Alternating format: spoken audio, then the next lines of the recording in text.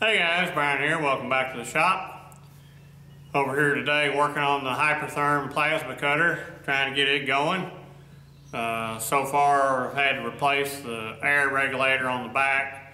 It was missing the bowls, it turns out, and the filter assembly. You can't buy them separate, you can only buy them as the whole cartridge unit. So it turns out I needed one of them anyway, because when I tried to adjust the pressure up and down it wouldn't change. So I've replaced that, got it fixed, got the air hoses all run on the back because they apparently had this run on the separate gases for the shield and the plasma itself previously, and they weren't even using that regulator. But I'm running on compressed air, so I've switched that all back and got the hoses on there. Then once I got that done, I had a low pressure warning, but the pressures were good. So I come over here on this side with the panel off and go in there and take the pressure switch apart and adjust the spring down on it to get it to turn on and off at the 70-pound pressure set point like it's supposed to. And I got that done and got all my warning lights turned out. And then it still wouldn't strike an arc, I guess what you call it with plasma. And got to tracking down, and the switch is no good in the handle, which is probably why they finally quit using this thing. They also had the flow meter jumpered on the coolant, but I plugged it back up and it's working. And I got the you just have to hold the switch down on it to get it to come on, so that's working. So that was working, and I was able to do a little bit of cutting, gouging, just holding the wires together as best I could on the switch to make it work, to check that everything else was working. So ordered the switch up online, and I've got it here, so I'm going to show you how I put that back in the torch assembly. And once I get that done, I guess we'll be ready to fire this thing up again and see if it works. I gotta run some wire back over here to it again to get it plugged up with. But that's not a big deal. I just rob it off the monarch and drag it over here and plug it in. So this is 480 volt 3-phase also, just like it was, so there it is. Let's take a look at this handle and see what we gotta do to replace this switch. So I've already gotten the handle assembly taken apart, and this was the switch, and you can hear it click, but it doesn't do anything. And I got the new switch here. This is part number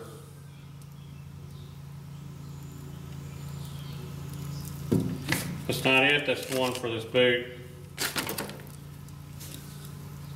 Switch part number 005094. If you have one of these Max 200s, this is a PAC 200 torch, I believe. So this is the replacement.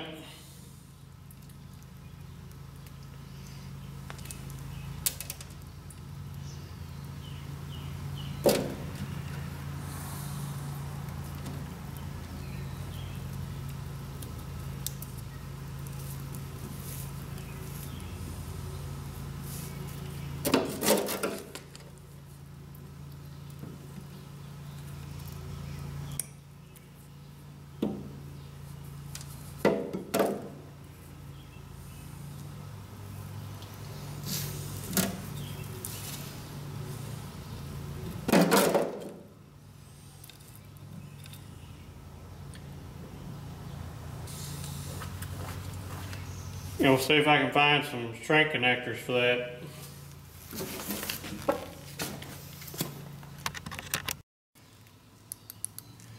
Yep, I got the switch in taped up. Shouldn't come loose.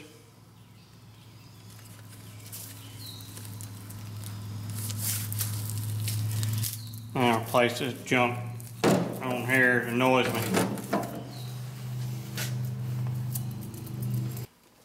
Alright, heads off, only made a minor mess, so see if we can't get rid of this junk.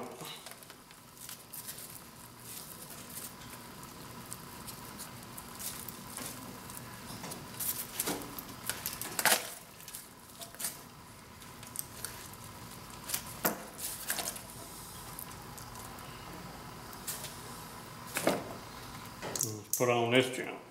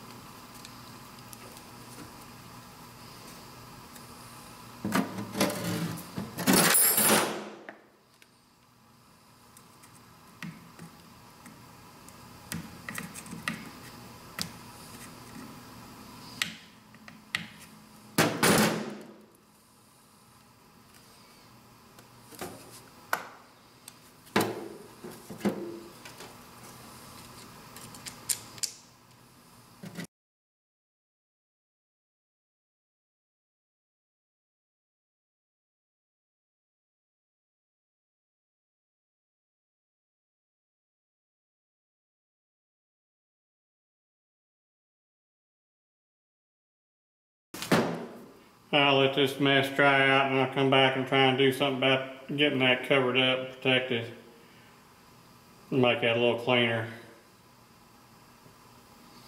But otherwise, looks like I got it back together and the switch is clicking. So this is time to hook some power up and see what this thing will do. Well, I think I got this hooked up to where it should work now, I'm hoping. If I got my trigger switch working like it should. So I'm going to fire up the phase converter, and I got my wires run over here. This thing's hooked up. I got my new ground cable on, and this thing should cut now, I hope. So I'm going to power it up and let's see what happens. Alright, so you can see my warning display saying my shield gas is low and the plasma gas is low and the coolant flow is off. I don't have a coolant temp alarm, a coolant level problem, and transformer and interlocks, not a problem. So let me turn the air on from the compressor, and one of those lights should go out.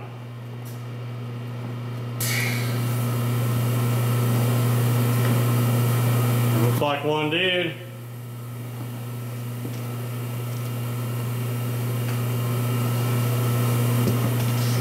So the next thing to do is to hit go and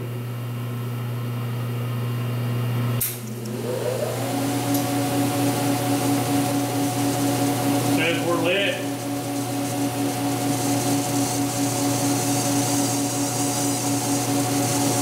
Check the pressure.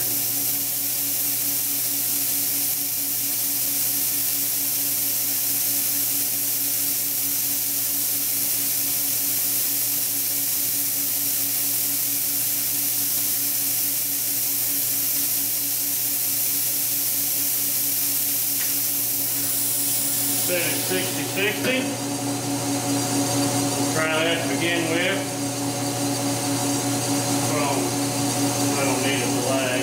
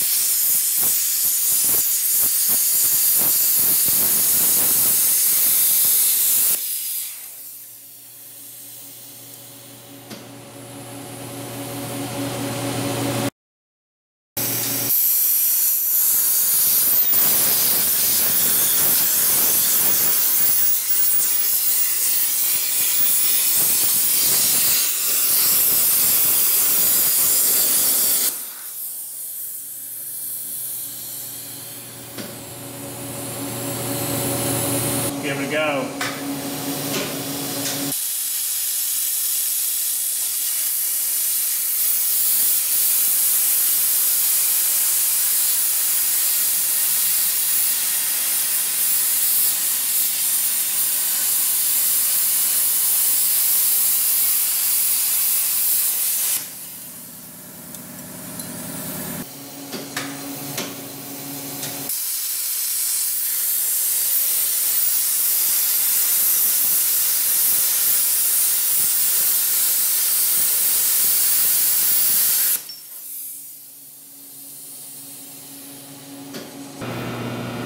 It cuts. Clearly I need to work on my torch skills. Also, for this thickness, I have the wrong tips on here, so I need to change that out and see what kind of difference that makes. I got tips for great big thickness, but I'm running lower amps for doing this thinner stuff. So, but it does cut, so that's more than I had as far as the plasma cutter goes. Well, I hope you enjoyed seeing me get this plasma cutter up and going. It's definitely the best plasma cutter I got in the shop and the first one I've ever had, so it's definitely a learning curve as far as that goes. But it looks like I've got it at least working for the moment. It will cut, so I can do what I could do with the torch before for the most part. All this does cut cast iron, as you saw. Well, it's probably ductile iron on that brake rotor. But cut right through it, which doesn't usually cut real good with a torch. Cast iron, it's not the greatest, but plasma go right through it. And steel cuts even better.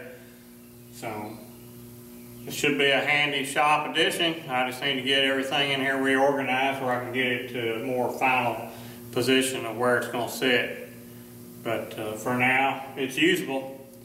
Thanks for watching, thanks for subscribing, I'll catch y'all later.